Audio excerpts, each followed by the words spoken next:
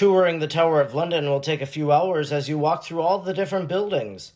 William the Conqueror built the Tower of London in the 11th century. The Tower of London was a place of worship for the Catholic kings until Henry VIII's split with Catholicism and thus embroiling it in anti-Catholic history. One of the main and publicly visible chapels is St. Peter ad Vincula, which was built by King Henry VIII and is still used for worship today. Many people are buried in the chapel, as the list on the wall records. Most notably are two Catholic saints, St. Thomas More and St. John Fischer. Both are said to be buried in a mass grave, presumably behind this door.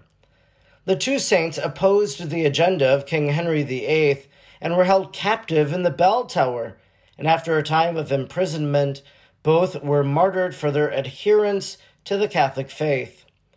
Another chapel in one of the towers is the Chapel of St. John, also known as the Conqueror's Chapel.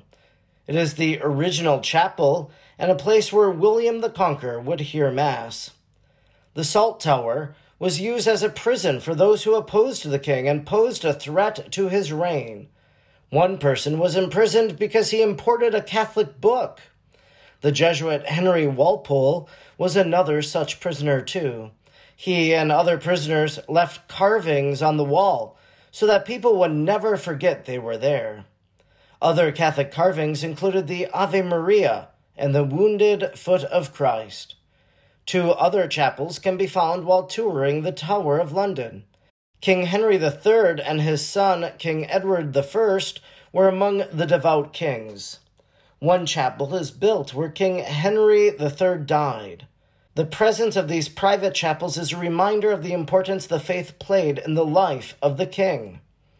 The Tower of London is a place rich with Catholic history, of Catholic kings, but also a part of the story of Catholic persecution that has reigned since the time of King Henry VIII.